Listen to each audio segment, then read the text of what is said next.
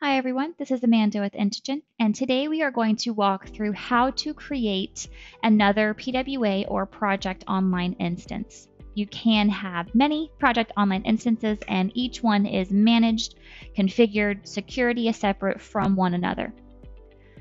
A lot of times, if you have different business units that need to have a strict security boundary, or you would like to have a dev environment that you can make updated, you can try things in before rolling them out to your core user base.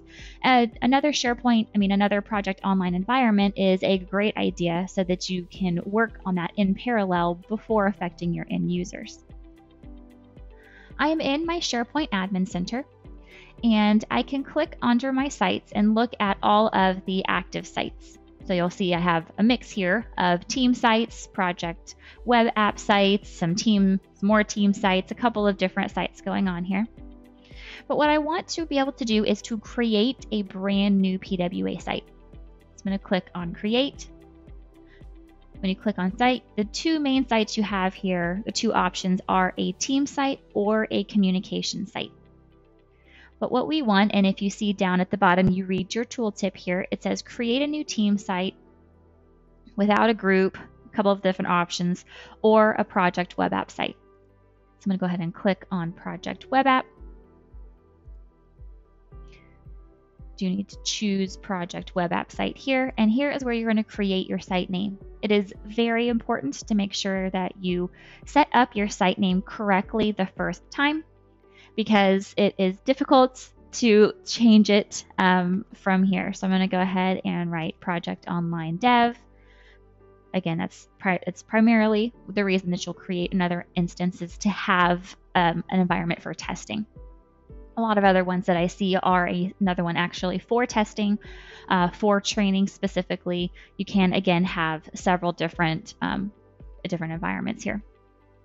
So once you type in your site name here, it will prompt you with what the URL will be.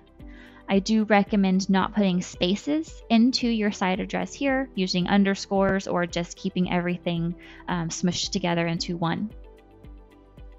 You can indicate who the primary administrator is going to be. I'm going to make myself the primary administrator of this site.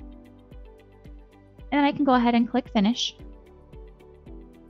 And it is going to create that site for me. Let's see if it'll happen quick enough for me to be able to share that with you. So it might take a little bit of time to create that site, but once it does, then you'll have the site name here, just as you named it when you created it, and your template will say Project Web App Site over here. To be able to access that, you can click onto the URL straight from your SharePoint Admin Center to take you to the newly created site.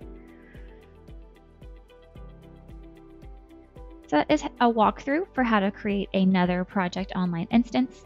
If you have any questions or concerns, please reach out to us at info@intigent.com. Have a great day.